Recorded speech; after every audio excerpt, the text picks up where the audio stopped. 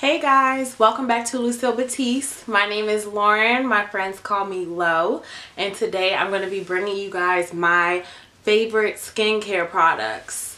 So I'm really excited to show you guys the products that I use. So let's start off talking about the face. So this is what I typically use as my face wash, which is the Purity by Philosophy. And I know a lot of people use this. This is really great. It gets all your makeup off. Every now and then I'll use a Neutrogena wipe when I'm feeling lazy. But most of the time when I'm washing my face on a daily basis, I'm using this Purity by Philosophy. Then I also dip and dabble in masks. And I've just started using these kind of masks. I haven't done these before. So the first mask I've ever used is this Alba Botanica Even Advanced Deep Sea Facial Mask. And it's supposed to equalize your pigmentation for an even complexion. So this is the first mask I've ever tried and picked up.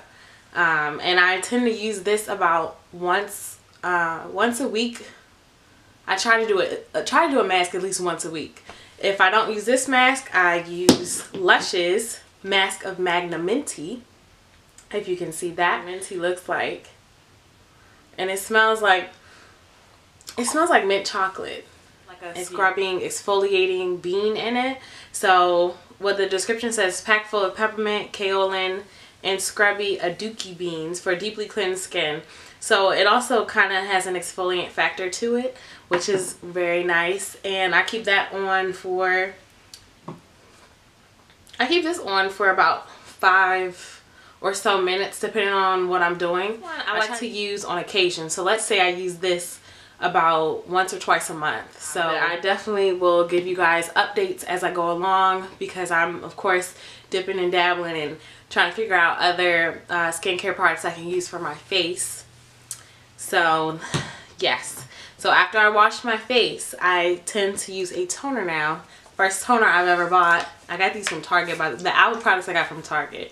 So it's the Hawaiian facial toner, complexion balancing hibiscus. So of course, like, that's what I want to do, is make sure my skin tone is very even, because sometimes I have blemishes and redness in certain areas, and even hyperpigmentation. So I want to make sure I'm getting a even complexion, as even a complexion as I can. So that's what I'm working on with this. So I use this Alba Botanica, and then a new thing that I picked up recently, which is, I wouldn't say recently, it's been like a couple months, guys, but this is the Breath of Fresh Air Toner Water from Lush. And this is really great and refreshing. I usually use this when I'm being lazy. It says the mineral rich sea breeze captured in a bottle. Treat your face to cooling aloe vera, soothing rose, and clarifying herbs. Expertly blended for smooth, balanced skin. So this is a good pickup, guys. And then we can move on to facial moisturizers. So going ahead with Lush, I use the Enzymion facial moisturizer. This is because I have combination skin. This is typically for oily skin. It says keeps oily skin looking its best thanks to all the enzymic fresh fruit ingredients, avocado, and organic aloe vera we squeeze into each pot. So I usually use this during the summer, or when I know I'm gonna be, like, I don't know, outdoors, or like, I don't want to say sweaty, but like if I'm doing something active or being somewhere where I might sweat or get like oily throughout the day, I'll use this. But it's winter time right now, guys, and I tend to have very dry skin. So what I'll use is a daily moisturizer, which I use this on my body, use this on my face, on some parts of my face. Cetaphil. Cetaphil is the GOAT. Greatest of all time. It's getting pricey though, but it's the greatest of all time. I'll sit there and I can put this on my eyes, because those are sensitive areas. I put it on my eyelid. I put it on spots where I tend to get really dry, and it just gets everything together. So I definitely use that for my face sometimes too, especially in the winter time, because I have to make sure I'm as moisturized as possible. Can't be looking dry out here. Gotta look supple and moisturized. So moving on to my lips. What I use as an exfoliator is Lush's lip scrub. I'll use a mint julep. If you just wet your lips You can put it on. What I do is I tend to scrub it in a circular motion around my lips and then actually rub my lips together to get as much exfoliation as possible. Then I rinse it off, and then if it's like a little bit left, I'll lick it off because it's just sugar, which is not gonna hurt you guys. So and then also when I follow up, I use what I've been using lately is Lush's Honey Trap Lip Balm. I don't want this to be like a huge Lush thing, but this is what I use, and it has a nice scent to it, and it's very moisturizing. It has a little bit of shine to it as well. I also, is my go-to, Vasaline. Vaseline will moisturize your lips, guys. It'll give you, it's like your own little lip gloss too when you don't have time to actually apply lip gloss. You can put that on. There you go. Your lips are shining. So I'll put, and I actually use Vaseline like during these cold months as well, on dry areas on my skin. Sometimes you have to put on something thick, you know, to really moisturize your skin and stop it from being dry. So I use that. I also have a couple EOS lip balms. I don't know where they are. They're somewhere in my purses and my bags. But yeah, I also use EOS lip balm on a regular basis. I try not to use this lip balm, this Lush lip balm, or the Vaseline like out and about, and it's handheld that I don't have to actually put my fingers in to eliminate germs. I'm kind of a germaphobe. You guys will see after a while that I'm a bit of a germaphobe. So yeah, so that's your face. So all my face products. And let's go to body products. So I have bar soap, original Dove bar soap. I use Dove. It moisturizes my skin. Of course, I still have to use lotion, but it's definitely a lot more moisturizing than a lot of soaps with a shower gel or a cream kind of shower gel. So what I love, and I talked about this in my Lush haul, is the Flying Fox shower gel from Lush. This is the truth. It smells amazing. Oh my gosh, I can smell it through the bottle. Like, it just smells so good, guys, and it just leaves my skin very moisturized. For a shower gel, you'd be surprised. And when it comes out, it seems thin, and then you rub it together and it just kind of like thickens up and foams up. It's so nice. It's so great. I just sound so excited about it because I am. It's a great shower gel, and I'm sad they discontinued it. I'm going to try and hold on to this for as long as I can, for sure. Also, what I use as a body wash is the C.Booth Milk Bath and Shower Cleanser. I got this from Ulta. It was, hey, it's almost 50% off. Let's do this. So, yeah, I really like this. It has a really nice smell to it. It has like a very creamy, warm milk smell. So as you guys can tell, those are the kind of smells I like.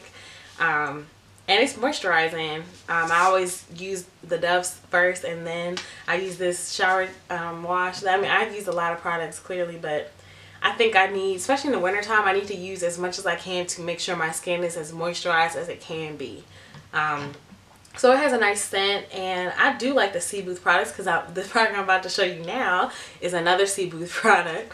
This is the original Bath and Body Oil. And this is like the beginning step of my moisturizing. This is before I pat my skin dry. I put this on with wet skin, and it kind of locks in and seals just like you would do your hair. It seals in all of the moisture and even the water in it. Seals it all in, and then you follow up with your whatever lotion, body butter, cream, moisturizer you want to use.